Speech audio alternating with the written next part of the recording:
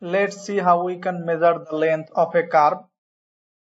Here I have two curves. This is curve 2 and this is curve 1.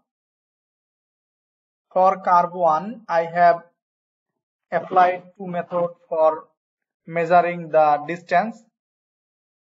I have used the distance tool. See the distance tool.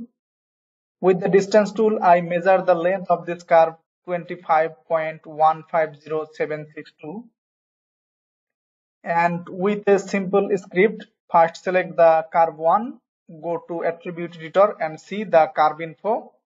With this script, it show you the length of this curve is 34.221. That is the exact length of this curve.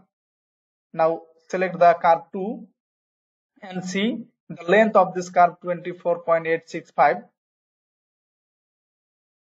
So to see the process, take a new scene,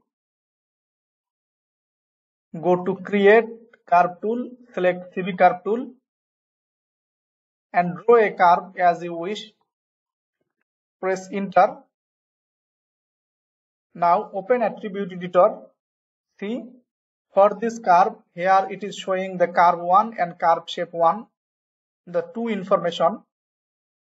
Here it is not showing the distance or measurement of this curve. It is showing only the span and degree of this curve. See, to measure the length of this curve, go to create measure tool, select distance tool and create one point here and another point here.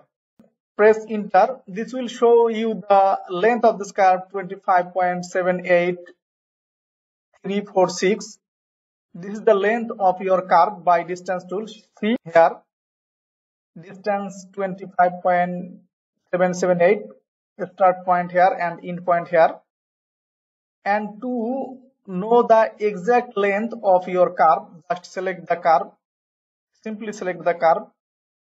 On your mail script, type arclen space construction history, that means CIS space 1 and press enter. Now select the curve 1, go to attribute editor. Here it is now showing a information, that is curve info. Select the curve info, it will show you the arc length of this curve is 32.660. But by the distance or distance tool, it is showing the length of the curve 25.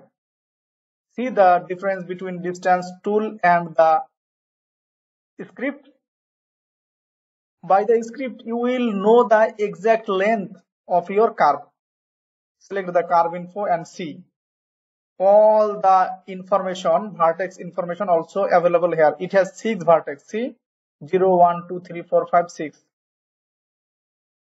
In this process, you can measure or know the exact length of your curve.